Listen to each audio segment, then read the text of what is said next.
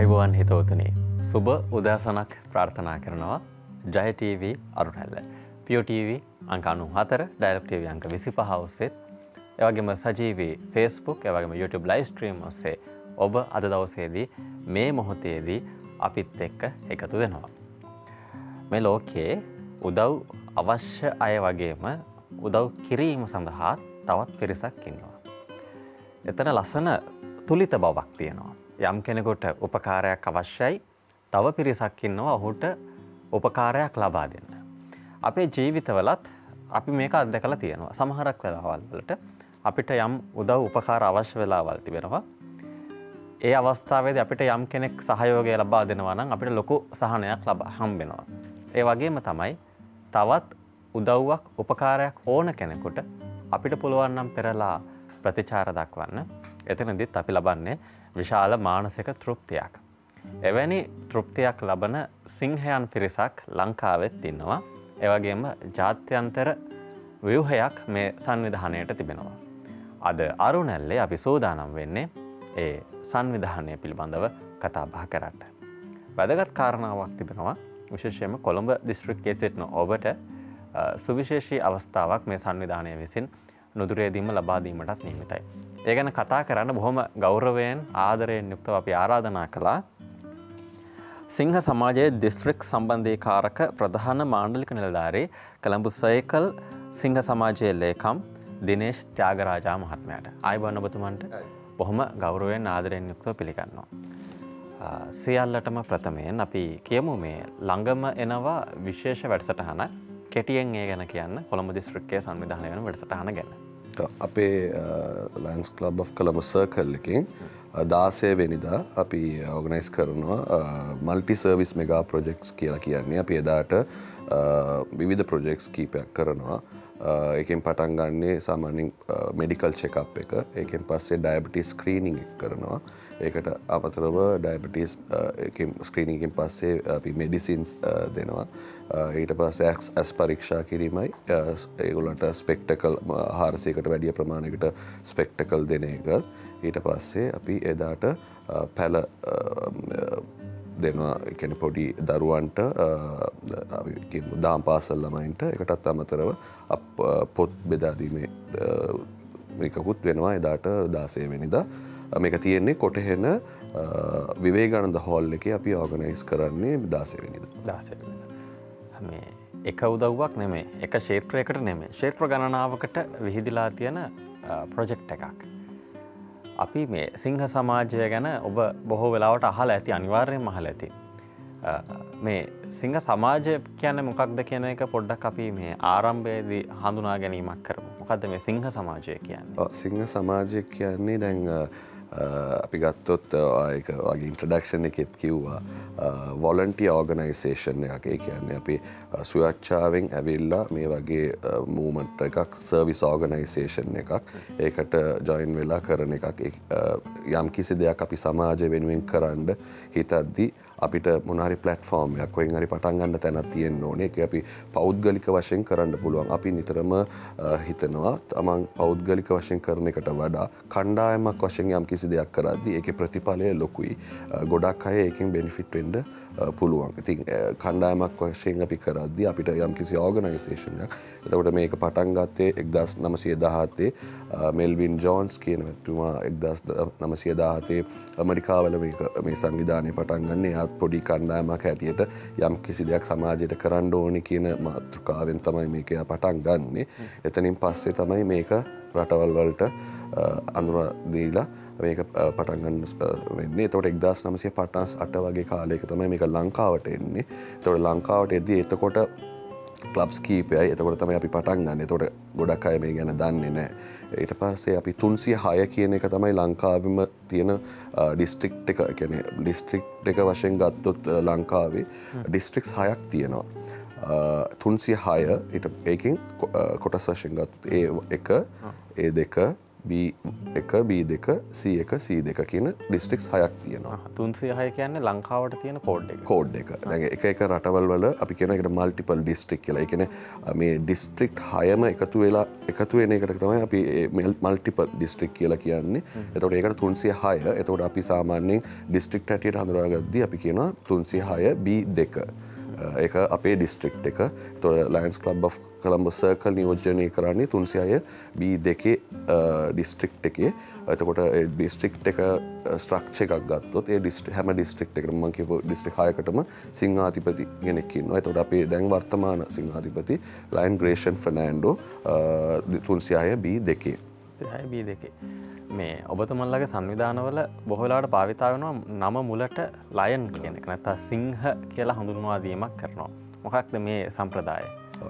සිංහ කියලා අපි කියන්නේ අපි දැන් යම් කිසි දෙයක් අපි ප්‍රමෝට් කරද්දී අනිත් අය දැන් සිංහ සමාජය ගැන දන්නේ නැති එක්කෙනෙක්ට නම් වශයෙන් කියන එකට වඩා තවත් ඒකේ වටිනාකමක් තියෙනවා සිංහ නැත්තම් ලයන් කියන එක පාවිච්චි කරද්දී ඒගොල්ලෝ දැන් වගේ ඒගොල්ලෝ අහනවා ඇයි මේක පාවිච්චි. එතකොට සමහර අය ඒකෙන් පොඩි සතුටක් නැත්තම් self satisfaction කියලා කියනවා. අපි මේ මම කියපු විදිහට මේ volunteer organisation එක ස්වේච්ඡාවෙන් කරන සමාජ කටයුතු වලට අපි ගොඩක් වෙලාවට බලාපොරොත්තු වෙන්නේ self satisfaction කියන එක. ඒතකොට ඒගොල්ලොත් ආසයි මේ වගේ organisation එකට ඒගොල්ලෝ join වෙලා යම් කිසි දෙයක් සමාජයට කරන්න.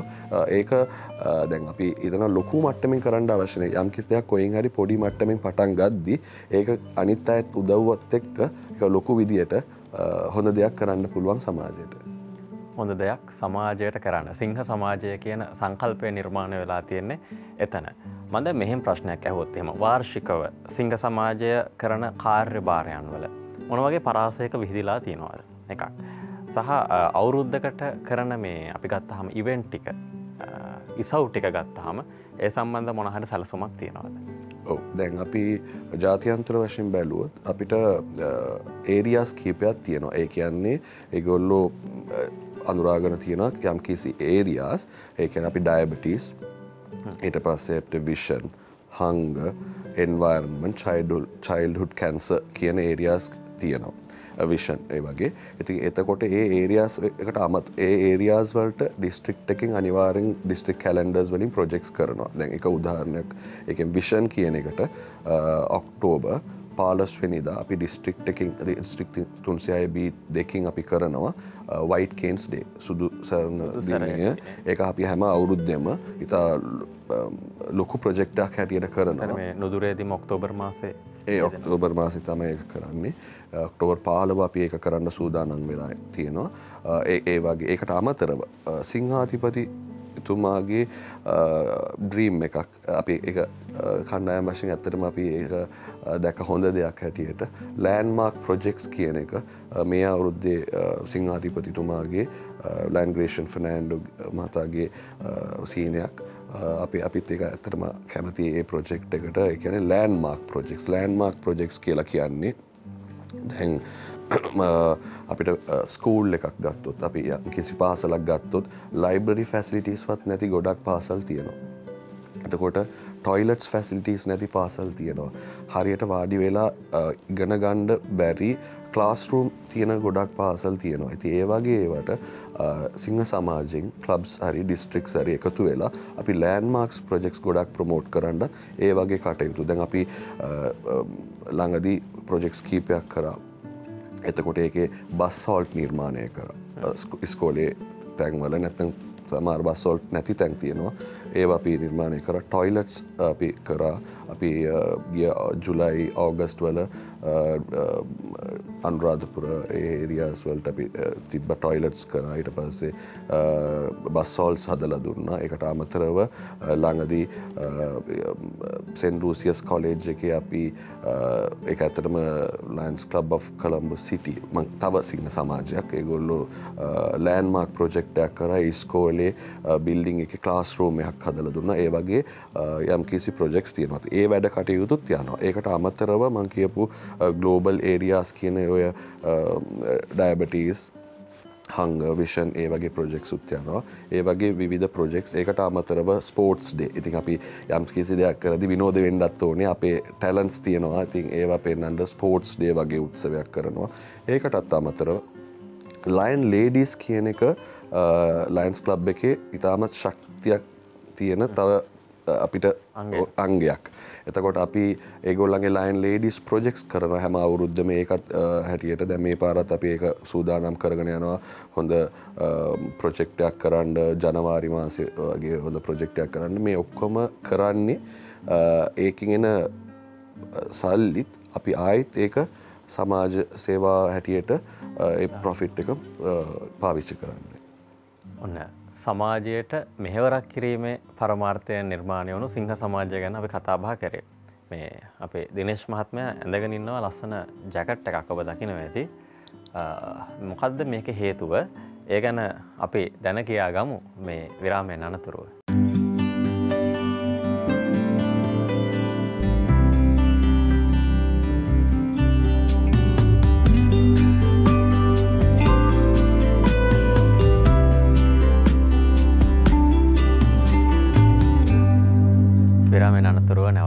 Arunella සමගින් සජීවීව ඔබ එකතු වෙන්නේ Peo TV නාලිකාංක 94 Dialog TV නාලිකාංක 25 ඔස්සේ ඔබට අපිත් එක්ක එකතු වන්නට පුළුවන්. අද අපි කතා කරන මාතෘකාව ටිකක් බොහොම වෙනස්.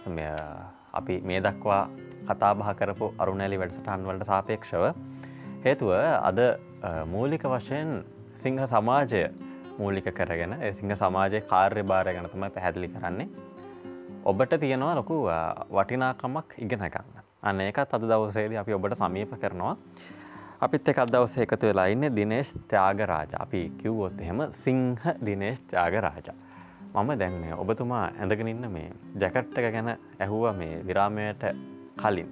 ඔන්න දැන් ඒ ගැන පැහැදිලි කරන්න පුළුවන්. දැන් මේ ජැකට් එක සාමාන්‍යයෙන් අපි යම්කිසි ව්‍යාපෘතියක් කරද්දී සිංහෙක් හැටියට අපිව අඳුරා ගන්න පාවිච්චි කරනවා. අපි මේ ජැකට් එක නැත්තම් අපි මේ ප්‍රොජෙක්ට් එක කරද්දී අපිට පබ්ලිසිටි කියන එක හරි වටිනවා. හේතුව එතකොට තමයි යම් කිසි දෙයක් කවුද මේ ප්‍රොජෙක්ට් එකක් කරන්නේ ඒ ගැන මොකද්ද කියලා පොඩ්ඩක් හොයලා බලන්න තියෙන එක. දැන් ඉතින් ඒකට මේ වගේ ජැකට් එකක් වළඳාගෙන ඉද්දී බලනවා මොනවා කවුද මේක කරන්නේ. එතකොට ලයන්ස් කියන එක අපි ඒක ලංකාවේ විතරක් නෙමෙයි ජාත්‍යන්තර මට්ටමේ මේ යෙලෝ ජැකට් එක හරි ප්‍රසිද්ධයි. එතකොට ඒක ගොඩක් ඕනම කෙනෙක් දන්නවා ඒක ලයන්ස් තමයි සිංහෙක් තමයි මේ ප්‍රොජෙක්ට් එක කරන්නේ. ලයන්ස් ක්ලබ් වලින් කරන්න ප්‍රොජෙක්ට් එකක් කියන එක. සෝ ඒ හින්දා තමයි අපි මේ ජැකට් අඳින එක ප්‍රැක්ටිස් එකක් හැටියට කරගන්නේ. දැන් මේ බලාගෙන ඉන්න කෙනෙකුට වමනාවක් තියෙනවා නම් සිංහයෙක් වෙන්න සිංහ සමාජයට එකතු. මොකක්ද ඒකට තියෙන ක්‍රමවේදය? දැන් එතකොට ක්ලබ්ස් ගොඩාක් තියෙනවා ලංකාවේ ගත්තොත් තමන් ඉන්න තැනේම ක්ලබ්ස් ගොඩාක් තියෙනවා. එමත් නැත්තම් දැන් මගේ කිව්ව දිනේෂ් ත්‍යාගරාජ මාව කන්ටැක්ට් කරන්නත් පුළුවන්. එතකොට ඩිස්ට්‍රික්ට් 306 B2 කියන ලයන්ස් ඩිස්ට්‍රික්ට් එකට අපිට ඒගොල්ලන්ව ජොයින් කරගන්න පුළුවන්. ඒගොල්ලෝ ඉන්න තැන බලලා හේතුව දැන් ලයන් කෙනෙක් ජොයින් වෙද්දී ඉතා පාසු වෙන්නත් ඕනේ මීටිං හැම මාසෙකම මීටිං එකට යන්න. එතකොට ප්‍රොජෙක්ට්ස් කරද්දී එතනට යන්න ඒ වගේ තියෙන්නත් ඕනේ. එතකොට එයා ඉන්න තැන බලලා අපිට පුළුවන් උදව් කරන්න. එතන ඒ අදාළ ලයන්ස් ක්ලබ්ස් වලට එයාව ඉන්ට්‍රොඩියුස් කරලා අලුත් මෙම්බර් හැටියට අපි මේ මූවමන්ට් එකේ ජොයින් කරගන්න. එතකොට දැන් ඔබතුමා මොන වගේ කාලයකද මේ සිංහ සමාජයත් එක්ක එකතු වෙන්නේ සහ ඇයි සිංහ සමාජයට එකතු වෙන්න හිතුනේ? ඇත්ත වශයෙන් කියනවා නම් මම මුලින්ම පටන් ගත්තේ ලියෝ හැටියට. ඒ කියන්නේ දැන් අපි සිංහ සමාජයක් ගැන කතා කරා තරුණ යට තියෙන එක තමයි ලියෝස් කියන්නේ LEOS. එතකොට අපි LEO කියන්නේ ලීඩර්ෂිප් එක්ස්පීරියන්ස් ඔපචුනිටි. එතකොට ලියෝ කාලේ මම ඉස්කෝලේ රාජකීය විදුහලේ ලියෝ හැටියට මම ලියෝ මෙම්බර් කෙනෙක් හැටියට ජොයින් වුණා. මුලින්ම ඉතින් ඉස්කෝලේ කාලේ අපි නිකන් ක්ලබ් එකක් හැටියට ජොයින් වුණා. යාළුවෝ ඔක්කොම ජොයින් වෙද්දී ආසාවට කැමැත්තට. ඊට පස්සේ අපි දැක්කා අපිව සෙමිනාර්ස් වලට අඳ ගන්නවා. නැත්තම් පොඩි ප්‍රොජෙක්ට්ස් වලට අපිට කියනවා මොනවාරි ප්‍රොජෙක්ට්ස් කරන්න කියලා. එතකොට අපිට පොඩි සතුටක් තිබ්බා යම් එතකොට ලොකු ප්‍රොජෙක්ට්ස් කරන්න අපිට ඒ වෙලාවේ සල්ලි නැහැ. එතකොට අපි පොඩි පුළුවන් මට්ටමින් පොඩි ප්‍රොජෙක්ට්ස් කරන්න පටන් ගත්තා ලියෝ කාලේ.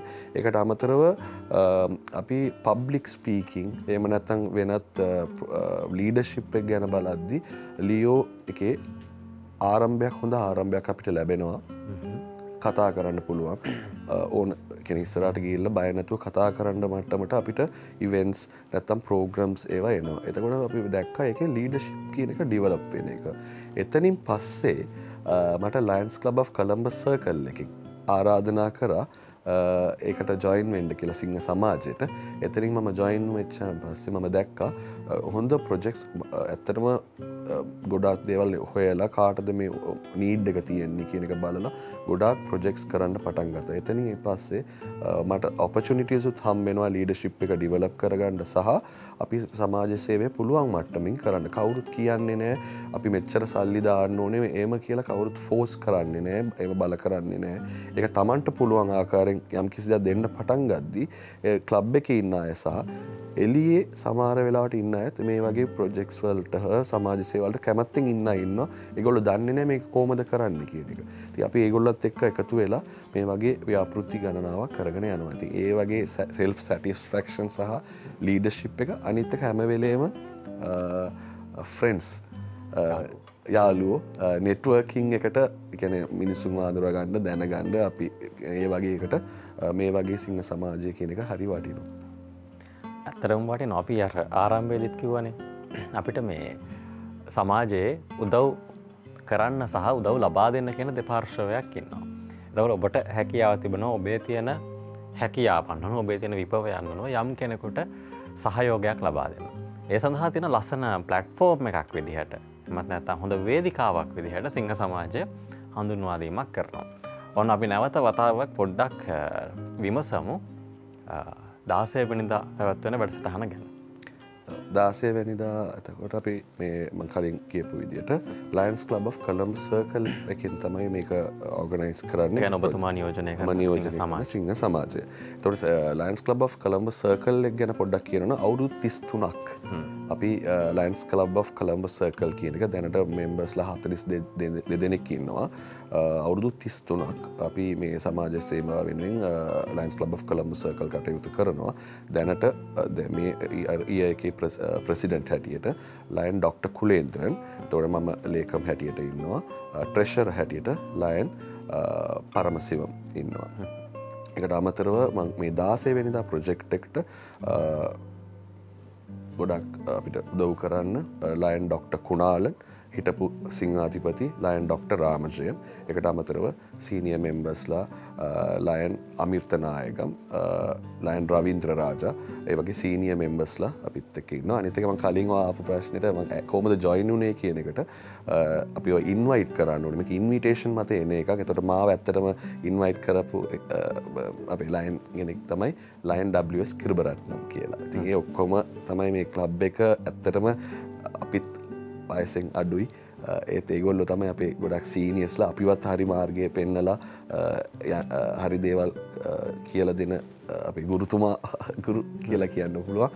එතකොට ඒගොල්ලොත් එක්ක තමයි අපි මේ ප්‍රොජෙක්ට් එක අපි කරන්නේ. එතකොට මේ ප්‍රොජෙක්ට් එක 16 වෙනිදා අපි මුලින්ම පටන් ගත්තේ ඩයබටිස් ස්ක්‍රීනින් එකක් කරමු කියලා. ඊට පස්සේ අපි කමිටි මීටිංස් වල ඒ පොඩි දේවල් පොඩ ලොකු වුණා. ඒ කියන්නේ ඩයබටිස් විතරක් එපා. ඒ කියන්නේ ෂුගර් චෙක් කරන එක විතරක් එපා. එතකොට ඒ දියවැඩියාව විතරක් නැතුව ඒකට බේත් දෙනවා. ඒක විතරක් නැතුව අපි බැලුවා ඇස් පරීක්ෂා කරමු. ඒක දැන් ඒකත් ලොකු විෂන් කියන එක වටිනවා. එතකොට ඒක විෂන් එකට අපි බලලා එතකොට ස්පෙක්ටකල්ස් දෙමු කියලා හිතුවා. ඊට පස්සේ එතනින් එහාට තමයි මෙඩිකල් චෙක්අප් එක කරන එකත් එදාට ප්ලෑන් වෙලා තියෙනවා. ඊට පස්සේ අපි හිතුවා දැන් ඔතනින් නවත්තන්න නැතුව අපි වෙන මොනාරි කරන්න පුළුවන්ද කියලා. ඊට පස්සේ අපි කරන්නේ මේ ප්‍රොජෙක්ට් එක කරන්නේ විවේකානන්ද හෝල් එකේ.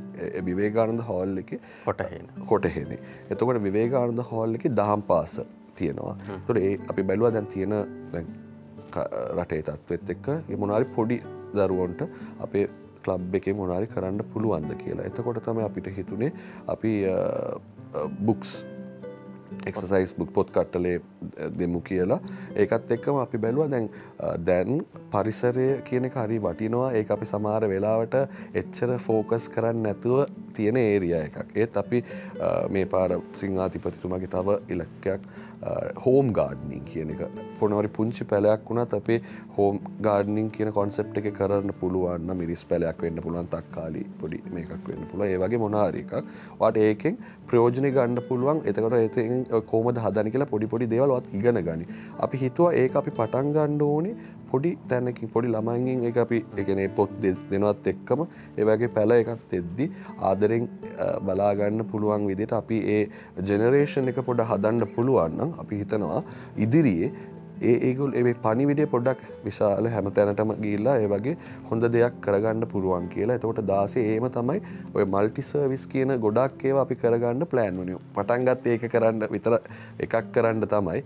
දැන් ඉතින් අපි ගොඩක් දේවල් කරන්න එදාට පුළුවන් වෙනවා. ඒත් අපි තව එකකුත් ප්ලෑන් කරනවා. පුළුවන් නම් පොඩි ලෙක්චර් එකක් දෙන්න as vision එක කොහොමද අපි මේන්ටේන් කරන්නේ හොඳට කියන එක. හොඳ එක සිතුවිල්ලක් හොඳ සිතුවිලි ගණනාවක් බවට පත් වෙලා තියෙනවා. දැන් තව කෙනෙකුට මෙන්න මෙහෙම දෙයක් හිතෙන්න පුළුවන්. කොහොමද මේ තරම් දෙයක් කරන්න ශක්තියක් නිර්මාණය කරගන්නේ? දැන් ඔබතුමන්ලා එක අදහසක් තමයි කියන්නේ දියවැඩියා රෝගීන් සඳහා අවශ්‍ය කරන ඒ වෛද්‍ය ආධාර ලබා දීම වැඩසටහනක් තමයි මුලින්ම සැලසුම් කරන්නේ. පසුව ක්‍රමානුකූලව මේක විශාල වෙනවා. එතකොට අපි ගත්තොත් එහෙම මුල්‍යමය වශයෙන්ුත් ඔබතුමන්ලාට මේ සඳහා ලොකු ආයාසයක් දරන්න වෙනවා. කොහොමද මේ ශක්තිය නිර්මාණය කරගන්නේ? එතකොට අපි දැන් අපි මුලින්ම මේක අපේ මීටිං එකේ කතා කරද්දී අපිට ලයන් ඩොක්ටර් කුණාලන් කිව්වා හරි එයා වෛද්‍යවරයෙක් මම ඩයබටිස් ස්ක්‍රීනින් එකට මම උදව් කරන්න අපි මේක කරමු. එතකොට එහෙම කතා කරගෙන යද්දී එතන අනිත් සිංහ සමාජ මෙම්බර්ස්ලා හරි මම මෙඩිකල් චෙකප් වලට ඕන තියෙනවා නම් වියදමක් ඒක මම දරා ගන්නම් කියලා ඒ වගේ ඉදිරිපත් වුණා.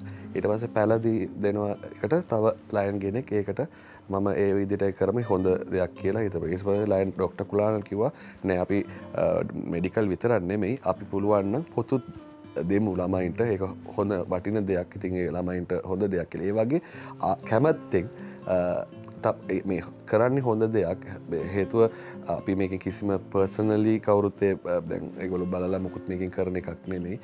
එතකොට ඒක ඔක්කොමලා කැමැත්තෙන් පොඩි පොඩි කන්ට්‍රිබියුෂන් තමන්ට පුළුවන් විදියට කරද්දී මම කලින් කිව්ව විදිහට පොඩි දෙයක් පොඩි විදියට පටන් ගන්න වුණාට ඒක කණ්ඩායමක් වශයෙන් කරද්දී ඒක ලොකු විදියට කරන්න පුළුවන්. පොඩි දෙයක් ලොකු දෙයක් බවට පත් කරන්න කණ්ඩායම් හැංගීමට හැකියාව තියෙනවා. ලෝකයේ බොහෝ දෙනාට මේ තනිවම කළ හැකි දේවල් වගේම කීප දෙනා එකතු වෙලා ලෝකය වෙනුවෙන් බොහෝ දේවල් අලුතින් දේවල් කරන්නට පුළුවන්. ඒ දේවල් වලදී මේ සමාජයේ යහපැවැත්මට ප්‍රගමණයට වගේම සමාජයට හානියක් කරන දේවල් කරන්නත් පුළුවන්. මේ වටින්නේ සංකල්ප. හොඳ සංකල්ප අපි වපුරනවා නම් එකතු වෙලා තවත් පිරිසක් වෙනුවෙන් ඒ සංකල්ප සමාජයේ ප්‍රගමණයට සමාජයේ යහපැවැත්මට හේතුපාදක වෙනවා. දැන් 16 වෙනිදා ඔබ ඉන්නේ විශේෂයෙන්ම කොළඹ 13 කොටහේන ආශ්‍රිතව නම් ඒ ප්‍රදේශය නම් ඔබට හැකියාව තියෙනවා එදාට මේ උතුම් සත්කාරයත් එක්ක එකතු වෙන්න. ඔබතුමන්ලා කොපමණ පිරිසක් අපේක්ෂා කරනවද මේ දවස්වලදී?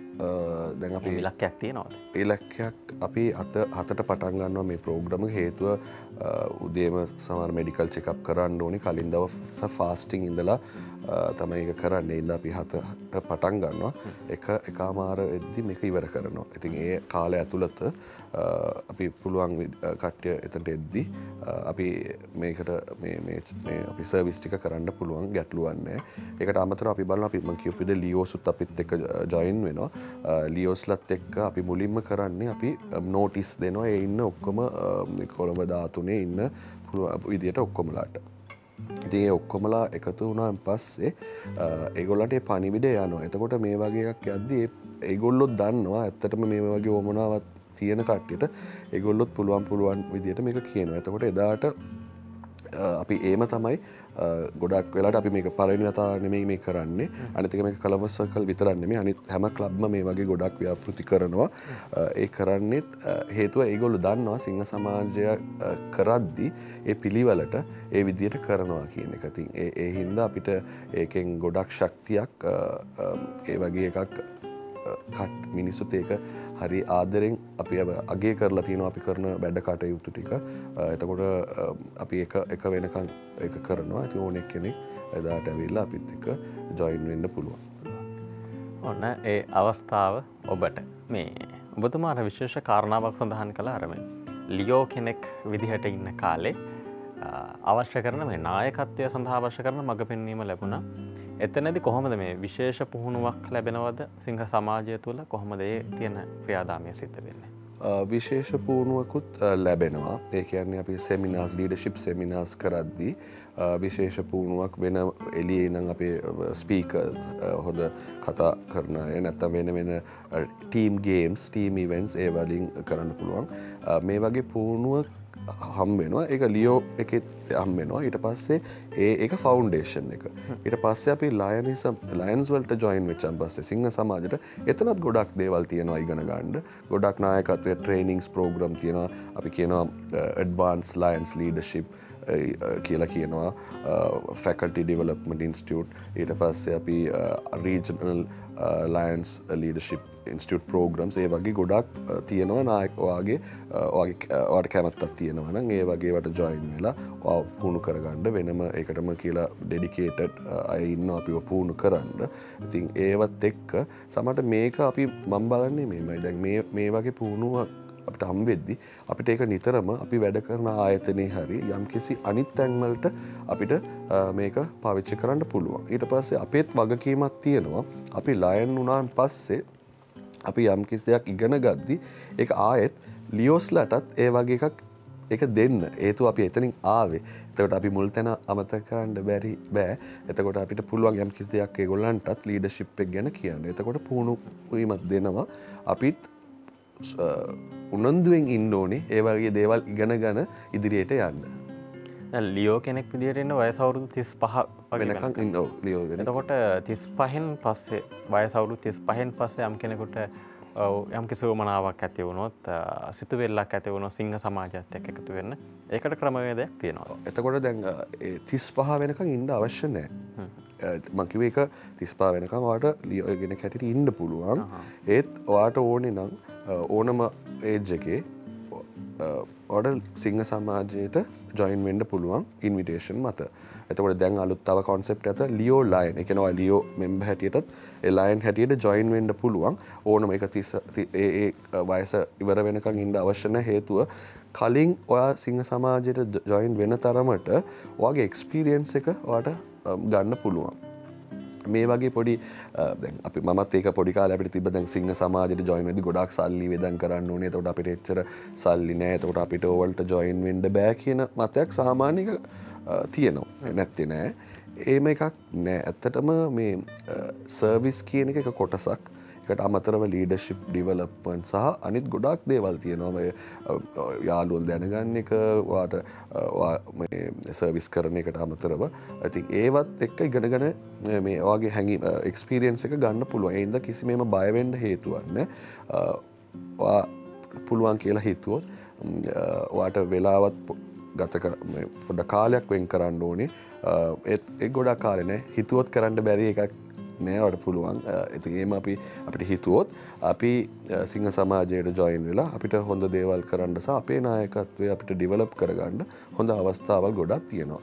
එතකොට මම ආරාධනා කරනවා ඒ වගේ අය ඉන්නවා නම් මාව පර්සනලි කන්ටැක්ට් කරන්න පුළුවන්. එහෙම නැත්නම් ඔයගොල්ලෝ අනිවාර්යෙන් ඔයගොල්ලෝ දැන් මේ ප්‍රෝග්‍රෑම් එක බලන අයත් දන්නවා. ඔයගොල්ලෝ ගොඩක් සිංහ සමාජේ නම් ආලා ඇති ඔයගොල්ලෝ ඉන්න තැනේ. එහෙම නැත්නම් district 306B2 එකේ එතන ඒකේ ඉන්නවා නම් ඔයගොල්ලන්ට පුළුවන් මාව කන්ටැක්ට් කරන්න. ඒගොල්ලන්ට කතා කරන්න පුළුවන්. නැත්නම් ඔයගොල්ලෝ අනිවාර්යෙන් ඔයගොල්ලන් කවුරු යාළුවෙක් ලයන් හැටියට ඉන්න පුළුවන්. ඉතින් ඔයා පරක්කු වෙන්න එපා. ජොයින් වෙන්න ගොඩක් යම්කිසි වෙනසක් රටට සමාජයට කරන්න පුළුවන්. සහ ඔබටත් වෙනසක් ඇති කරගන්න පුළුවන්. හොඳයි අපි සිංහ සමාජය ගැන කතා බහ කරේ සහ සිංහ සමාජය විසින් සංවිධානය කරන සුවිශේෂී වැඩසටහනක් පිළිබඳව අපි කතා බහ කරේ. අපි සෝදානම් තවදුරටත් මේ සිංහ සමාජයේ සමාජිකත්වය පිළිබඳව සහ එහි මෙහෙවර පිළිබඳව කතා බහ කරන්න. රැඳිලා ඉන්න. අපි සෝදානම් වෙන්නේ කෙටි විරාමයක් ලබා ගන්න.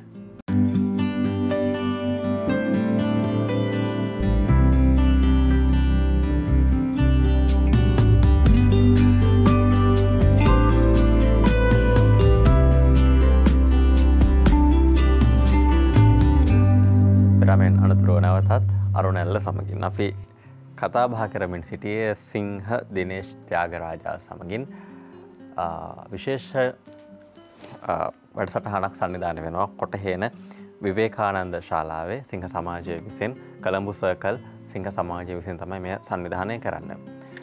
මේ දිනේෂ් මහත්මයා ඔබතුමා මුලදී සඳහන් කරපු තැන තා පොඩ්ඩක් අපි පැහැදිලි කරගමු මේ ඉන්විටේෂන් එකක් කරනවා නැත්නම් ආරාධනාවක් කරනවා කියලා කිව්වා සමාජිකත්වය සඳහා. ඒ කියන්නේ මේ පොඩ්ඩක් පැහැදිලි වෙන විදිහට ඇප්ලිකේෂන් එකක් පුරවලා කියන්නේ අපි අයදුම් පත්‍රයක් යොමු කරලා සිංහ සමාජයට එකතු වෙන්න බෑ. එහෙමද? ඔව්. දැන් ඉන්විටේෂන් කියලා මම ඒකෙන් අදහස මගේ මම කිව්වේ දැන් අපි සාමාන්‍යයෙන් ඇප්ලයි කරලා එම යන ඉන්ස්ටිටියුට් එකක් හරි එහෙම එකක් නෙමෙයි. මුලින්ම ඉන්වයිට් කරනවා කියන්නේ දැන් චිත්‍රාංගට සිංහ සමාජයට ජොයින් වෙන්න ඕන නම් මමවත් එක්ක කටයුතු කරලා තියෙනවා නම් මම ඔයා ගැන දන්නවා. එතකොට මට පුළුවන් මම දන්නවා ඔයාට මේකේ කැමැත්තක් තියෙනවා. ඔයාගේ බෑග්ග්‍රවුන්ඩ් උත් එක්ක මට තේරෙනවා ඔයාටත් මේ වගේ පොඩි ප්‍රොජෙක්ට්ස් කරන්න මේ සමාජ කටයුතු කරන්න කැමැත්තක් තියෙන පුද්ගලයෙක් කියලා. ඉතින් ඒ වගේ වෙලාවට මම ඔයාව ඉන්වයිට් කරනවා සිංහ සමාජයට ජොයින් වෙන්න කැමතිද කියලා. අන්න එතනින් ඒක තමයි මම ඉන්වයිට් කරනවා කියන එකකින් අදහස් කරේ. එහෙම නැතුව දැන් කොහරි ඇප්ලිකේෂන් හොයලා දාන එකක් නෙමෙයි. බට් ඒකෙන් අනිත් විදිහ තමයි ඔයාටත් කැමැත්තක් තිබ්බොත් මම මේ වගේක් කරන්න ඕනේ මම මේ වගේ සිංහ සමාජ වැඩ කටයුතු මම බලලා තියෙනවා මටත් එහෙම පුළුවන්ද කියලා ඔයාගේ යාළුවෙක් නැත්නම් කවුරු අඳුරන කෙනෙක් හිටියොත් එයාගෙන් ඉල්ලද්දි කවුරුත් නෑ කියන්නේ නෑ. සාමාන්‍යයෙන් අපි බලන්නේ ඔයා ඒ කැමැත්තක් තියෙනවා නම් අද ඒ ක්ලබ් එකට අපි කියමු සිංහ සමාජ මොන හරි ක්ලබ් එකට ඔයාව ජොයින් කරද්දි ඒ පරිසරයට ඒ ක්ලබ් උත් එක්ක ඔයා ෆිට වෙන්න ඕන ලයින් කෙනෙක් වෙන්න ඕනේ. නැත්නම් ඒ ක්ලබ් එකටම තියෙන කල්චර්ස් තියෙනවා. ඒ ක්ලබ් එකට සුදුසු එක්කෙනෙක්ද නැත්නම් කොයි ක්ලබ් එකකටද ඔයා සුදුසුයි කියන එක තෝරලා ඒවා ඔයා ඉන්න තැනත් එක්ක ළඟද දුරද ඒකේම බලලා ජොයින් කරගන්න පුළුවන්. ඒකයි ඔය ඉන්විටේෂන් කියලා කියන්නේ. ඔන්න තවදුරටත් පැහැදිලි කිරීමක් කරලා දුන්නේ සිංහ සමාජය පිළිබඳව කොහොමද සිංහ සමාජයට එකතු වෙන්නේ කියන කාරණාව පිළිබඳව ඔබට යම් ආකාරයක අදහසක් ලබා දෙන්න. දැන් දිනේෂ් මහත්මයා ගත්තාම අපේ මේ සමාජය ගත්තාම සමාජයේ විවිධ අවශ්‍යතාවයන් තියෙනවා. සමාජයේ බොහෝ දෙනාට විවිධ උදව් උපකාර අවශ්‍ය වෙනවා. ඇත්තටම කොහොමද දැන් ඔබතුමන්ලා එකතු වෙලා මේ කරන ස්වේච්ඡා සේවය තුළ මිනිස්සුන්ගේ ප්‍රශ්න කියවා ගන්න. ඒකට මොකක් හරි ක්‍රමවේදයක් වෙනවද? මෙන්න මේ අයට මේ අවශ්‍යතා උවමනා කරලා තියෙනවා. ඒකට මොකක්ද තියෙන සැලසුම? දැන් චිත්‍රාංග මම කිව්වේ අපේ ඩිස්ට්‍රික්ට් එක ගත්තොත් 306B2. ඒතකොට ඩිස්ට්‍රික්ට් එක ගත්තොත් ඩිස්ට්‍රික්ට් එකේ ක්ලබ් 126ක් තියෙනවා. ඒතකොට ඒ ක්ලබ් 126ක් ඒ කියන්නේ මෙම්බර්ස්ලා 3620ක් වගේ දැනට 306B2 විතරක් ඉන්නවා. එතකොට ලෝකෙම ගත්තොත් මිලියන 1.4කට වැඩිය පිරිසක් මේ සිංහ සමාජයේ ජොයින් වෙලා ඉන්නවා. එතකොට 306B2 ගත්තොත් ඒ ක්ලබ් 126 එක තැන්වල තියෙනවා. අපි අනුරාධපුර ඉඳන් මේ පැත්තේ කොළඹ ඒ ඔක්කොම ඒ වගේ 126ක් තියෙනවා. එතකොට 126 දැන් ඔයා අපි කියමු ක්ලබ් එකක් කොටහෙන තියෙනවා නැත්නම් අපි කියමු කොළඹ 13 ක්ලබ් එකක් තියෙනවා. ඒ ඉන්න සිංහ සමාජයට දන්නවා ඒ එතන තියෙන පරිසරයේ තියෙන ප්‍රශ්න මොකක්ද කියලා. ඒක සාමාන්‍ය ලංකාවේ ප්‍රවේශික හැටියට අපි එතන අපි කියමු මේ වගේ ප්‍රශ්නවල් තියෙනවා. ඉතින් ඒ ප්‍රශ්නවල් හඳුනාගන්නේ අපිමයි. ඊට පස්සේ ඒ කොහෙන් හරි පටන් ගද්දි අපිට තේරෙනවා එතන ඉන්න පරිසරයේ ඉන්න අයත් අපිත් එක්ක කතා කරනවා. අපිට පුළුවන් ද මේ වගේ දේවල් කරලා දෙන්න. නැත්නම් එතන අපි ඉස්කෝලයක් තියෙනවා. ඒතකොට ඉස්කෝලේ ප්‍රින්සිපල් අපිව අප්‍රෝච් කරනවා. ඔයාලට පුළුවන් ද මේ වගේ පොඩි ලයිබ්‍රරි එකකට බුක්ස් ටිකක් ඩොනේට් කරන්න. ඉතින් ඒ වගේ එතන ඉන්න ඒ ක්ලබ්ස් වලට රික්වෙස්ට් එනවා. ඉතින් ඊට පස්සේ අපි නිතරම බලනවා ඒක හරි එක්කෙනාට යනවාද. අපි ප්‍රොජෙක්ට් එකක් කරද්දී හැම වෙලේම බලන්නේ මේක ෆන්ඩ්ස් හරි තැනට හරි විදියට යනවාද. ඒකේ ප්‍රතිඵලය හම්බ වෙනවාද කියන එක අපි නිතරම බලනවා. ඉතින් ඒම තමයි ඒක ප්‍රොජෙක්ට් දෙකක් වෙනවා. ඊට පස්සේ එතනින් තව එක්කෙනෙක් තව යෝජනාව දීලා ඒ වගේ හොඳ අයිඩියාස් උත් එක්ක වෙන ප්‍රොජෙක්ට්ස් වලට මාරු වෙන්නේ. එතන තියෙන ක්ලබ්ස් අඳුරා ගන්න මොකද්ද එතන තියෙන ප්‍රශ්න, මොකද්ද අපි කරන්න පුළුවන් මේ සමාජ වෙනුවෙන්. අපි නිතරම හැමදේම අපි රජයට හරියම දොස් කියාගෙන අපිට හම්බුන්නේ නැහැ කියන එකට අපිට පුළුවන් මට්ටමේ එතන තියෙන ඒවට පුළුවන් විදියට උදව් කරන්න අපි බලනවා. ඉතින් ඒකෙන් කොටසක් තමයි දැන් මම ඩිස්ට්‍රික්ට් ස්ට්‍රක්චර් එක කිව්වේ. දැන් අපේ වර්තමාන සිංහාධිපති ලයන් ග්‍රේෂන් ෆර්නෑන්ඩෝ. එතකොට නායකත්වය බැලුවොත් දැන් කලින් උතැවුවා නායකත්වය කියලා. දැන් අපේ තියෙනවා උපසිංහාධිපති. දැන් පළවෙනි උපසිංහාධිපති දෙවන සිංහාධිපති. එතකොට ලයන් අනුර දිසානායක මහතා තමයි ෆස්ට් අපි වයිස් ඩිස්ට්‍රික්ට් ගවර්නර් කියලා කියන්නේ. Second vice district governor lion Viraj Wickremesinghe. ඊට පස්සේ කැබිනට් ලේකම් lion Derek සිමන්ස්, cabinet ට්‍රෙෂරර් බාණ්ඩාකාරික lion Cayce සේනාධිර. ඒ වගේ ස්ට්‍රක්චර් එකත් එක්ක තමයි යන්නේ. එතකොට මේක හරි විදියටම ෆන්ඩ්ස් හරි විදියටම බලලා ප්‍රොජෙක්ට්ස් හරි විදියටම ඇසෙස් කරලා, ඒ කියන්නේ නිකන් ප්‍රොජෙක්ට්ස් මේක කරන වටිනවාද, ඒ අවල් තැනට එම හේතුවක් අපි කරන තියෙන එකේ උනාරේ ඒගොල්ලන්ට ඇත්තටම අවශ්‍යතාවයක් තියෙනවද කියලා බලලා තමයි මේක යන්නේ. ඉතින් ඒ ඩිස්ට්‍රික්ට් ස්ට්‍රක්චර් එකෙන් තමයි මේ ක්ලබ්ස් 126ම එන්නේ. හැම වෙලේම අපි හැම වෙලේම මේක අපි කියනවා හැම ක්ලබ් එකටම ගොඩාක් ශක්තිමත් හොඳ නායකයෙක්, හොඳ ක්ලබ් ප්‍රෙසිඩන්ට් කෙනෙක් ඉන්න ඕනේ. ඒතර ඒ ක්ලබ් ප්‍රෙසිඩන්ට් තමයි මේ 126 ක්ලබ් ප්‍රෙසිඩන්ට් ලගින් සපෝට් එක අනිවාර්යෙන් ඩිස්ට්‍රික්ට් ගවර්නර් සිංහාධිපතිතුමාට සහ ඒ කැබිනට් අයට හම්බෙන්න ඕනේ. එතකොට තමයි හොඳ ව්‍යාපෘති ගණනාවක් ඒ අවුරුද්දේ කරන්න පුළුවන්. මේ අවුරුද්දේ කරන්න පුළුවන් කියලා මම අදහස් කරන්නේ අවුරුද්දෙන් ඉවර වෙන්නේ නැහැ. ඊට පස්සේ අපි ඊළඟ අවුරුද්දටත් කන්ටිනියු කරගෙන යන්න ඕනේ. ඉතින් අපේ වගකීමක් තියෙනවා. ඒ ඊළඟ හැම අවුරුද්දෙම හොඳ නායකයෙක්ව තෝරගෙන හොඳ ව්‍යාපෘති වලට සලස්සලා ඒගොල්ලන්ව කරන එකත් මේකෙන් කරන්න යන ප්‍රොජෙක්ට්ස් තමයි වෙන්නේ මේ සිංහ සමාජවල. එතකොට ඒ කරන්නේ පැවැත්ම තියෙන දැන් අවුරුදු 70කට වගේ සීමා කාලයක් අපි ලංකාවෙත් මේ වගේ ප්‍රෝග්‍රෑම්ස් මේ වගේ ගොඩාක් සමාජ කටයුතු කරනවා කියන එක ලේසි නෑ. අනිත් එක ඩිස්ට්‍රික්ට් 6ක මුළු ලංකාවම හැම තැනම ක්ලබ්ස් තියෙනවා. ඉතින් ක්ලබ්ස් 500කට වැඩිය තියෙනවා. ඉතින් ඒ ඔක්කොම කරන්නේ හොඳ ඇඩ්මිනිස්ට්‍රේෂන් එකක් තිබ්බොත් ඇර මේක කරන්න බෑ. හේතුව අපි මෙතන නිකන් අපි කවුරුරි ඉදිරිපත් වෙලා සල්ලි දෙනවා වුණත් කවුරුරි ඒක ඉදිරිපත් වෙන්න ඕනේ. ඉදිරිපත් වෙලා දෙන එක්කෙනාට කොන්ෆිඩන්ට් තියෙන්න ඕනේ මගේ සල්ලි හරි විදියට මේක පාවිච්චි වෙනවා කියලා. ඒකට අමතරව මම කිව්වේ කලින් මෙල්වින් ජෝන්ස් ෆෙලෝ. ඒ කියන්නේ අපි මේක පටන් ගත්තේ මෙල්වින් ජෝන්ස් 1917. ඉතින් ඒක මෙල්වින් ජෝන්ස් පදනම මෙල්වින් ජෝන්ස් ඒ කියන්නේ ලයන්ස් ක්ලබ්ස් ඉන්ටර්නැෂනල් ෆවුන්ඩේෂන් එකට අපි කන්ට්‍රිබියුට් කරනවා ඉන්ඩිවිජුවලි මෙම්බර් කෙනෙක්ට කන්ට්‍රිබියුට් කරන්න පුළුවන්. එතකොට අපි කන්ට්‍රිබියුට් කරන සල්ලි එතනින්ුත් අපිට ආයෙත් ලැබෙනවා. උදාහරණයක් වශයෙන් මම කිව්වොත් සුනාමි වෙලාව. එහෙම නැත්නම් ළඟදී කොවිඩ්. ඉතින් ඒ වලට ඒ ලයන්ස් ක්ලබ්ස් වලින්ුත් මල්ටිපල් එකට ඒ රටේ තියෙන ප්‍රශ්නෙත් එක්ක දෙනවා ඒ සල්ලි හරි විදියට මේවා ඒක මේ ජාත්‍යන්තර අරමුදලක් වගේ. ඔව් අපි දෙන එක කවදාත් වේස්ට් ඒ කියන්නේ අපතට යන්නේ නැහැ. අපිට හම්බ වෙනවා ජාත්‍යන්තරේ මේවා ඕගොල්ලන්ගේ රටටත් අපේ රටට විතර නෙමෙයි හැම ඒ වගේ ඒගොල්ලොත් බලනවා ඒ හැම රටටම පුළුවන් විදියට මේ දෙනවා. අපේ රටට හම්බ වෙලා තියෙනවා. අපි ඒක ඒ හම් වෙද්දි කොහොමද අපේ ඒ ඩිස්ට්‍රික්ට් එකට දුන්නාන් පස්සේ කොහොමද ක්ලබ් වෙන මේ තැන් වලට ප්‍රොජෙක්ට්ස් කරන්නේ මොන වගේ සමාජ කටයුතු කරන්න පුළුවන් කියලා බලලා තමයි ඒවා කරන්නේ. ඉතින් ඒ වලින්ුත් අපිට මුදල් හම් වෙනවා. ඉතින් ඒක එක්ක තමයි මේ මෙච්චර කාල අපි මේ වගේ සමාජ සේවයක් කරගෙන යන්නේ. නායකයෝ ඉන්නවා මේ සටන් නායකයෝ. සටන් නායකයා කියන්නේ කවුද? අපි හිතනවා යම්කිසි ආකාරයක මේ මතවාද සතහා වීදියේ සටන් කිරීම බොහෝ වෙලාවට සටන් නායකයා කියලා අපිට හඳුනා ගන්න පුළුවන්. ඇත්තටම ගත්තොත් එයා ඇවිල්ලා එක සටන් නායකයෙක් විතරයි. තවත් සටන් නායකයන් ඉන්නවා සමාජයේ තියෙන ප්‍රශ්න සඳහා ප්‍රායෝගිකව උත්තර සොයන අය. එවැනි සටන් නායකයන් මම හිතන්නේ සිංහ සමාජය තුළ නිර්මාණය කරලා සමාජයට අවශ්‍ය කරන සේවාවන් දායකත්වයන් ලබා දීම සිද්ධ කරනවා. ජාත්‍යන්තරය ගැන සඳහන් කරන්නේ 1910 මම 17 සිංහ සමාජය නිර්මාණය වෙන්නේ. එතකොට එතන ඉඳලා මුළු ලෝකයේ පුරාම ලොකු ව්‍යාප්තියක් නිර්මාණය වෙලා තියෙනවා.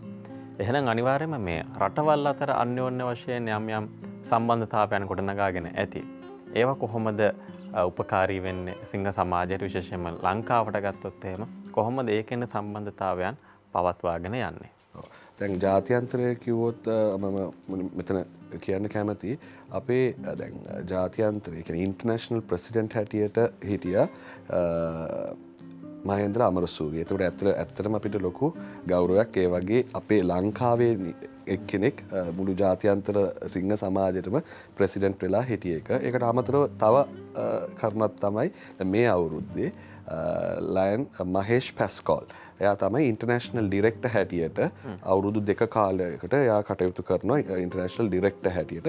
ඒකට කලින් ඉන්ටර්නැෂනල් ඩිරෙක්ටර්ස්ලා කීප දෙනෙක් ලංකාවේ නියෝජනය කරලා තියෙනවා. ඒතකොට ඇත්තටම මේ වගේ අවස්ථාවක් අපිට ඇත්තටම ආඩම්බර වෙන්න ඕනේ මේ වගේ පුංචි රටක එක්කෙනෙක් ඉඳලා මේ ඉන්ටර්නැෂනල් ඩිරෙක්ටර් වෙලා අපිට මේ වගේ ලංකාව ගෙන ශ්‍රී ලංකන් නේම් එක උඩට යන එක අපි ඇත්තටම සතුටුයි. එතකොට ඒ වගේ අවස්ථාවලද අපි බලනවා මේ ඒගොල්ලන්ගේ දැන් අපි කියමු ඉන්ටර්නැෂනල් ඩිරෙක්ටර් ගත්තම එයා ගොඩක් ජාත්‍යන්තර වෙන වෙන රටවල්ත් එක්ක මීටින්ග්ස් දැන් එයා ඉන්ටර්නැෂනල් ඩිරෙක්ටර් එයා නියෝජනය කරාට වෙන ඉන්ටර්නැෂනල් ඩිරෙක්ටර්ස්ලා ඉන්නවා ඉන්ටර්නැෂනල් ප්‍රෙසිඩන්ට් ඉන්නවා. ඉතින් ඒ වගේ අවස්ථාවට ඒගොල්ලෝ වෙන මීටින්ග්ස් යනවා. ඉතින් එතකනින් තමයි මුලින්ම මේ රිලේෂන්ෂිප් එක හැදෙන්නේ රටවල් ඇතුළත. එතකොට ඒ වගේ අවස්ථාවල සමාන රටවල් වලින් අපිට ආධාර හම් වෙනවා නැත්නම් ට්‍රේනින්ග් ප්‍රෝග්‍රෑම්ස් වලට අඬ ගන්නවා. හේතුව ඒ තියෙන රිලේෂන්ෂිප් සහ ෆ්‍රෙන්ඩ්ෂිප් අනුව. ඒ විදිහේ ලොකු පදනමක් සිංහ සමාජය තුළ නිර්මාණය වෙලා තියෙනවා. ඇත්තම ගත්තොත් මේ රට පුංචි වුණත් අපි අපේ හිත ලොකුයි නම් අපිට ලොකු දේවල් කරන්න පුළුවන් නම් අපිට ජාත්‍යන්තර වශයෙන් බොහෝ ඉලක්ක සපුර ගන්න පුළුවන්.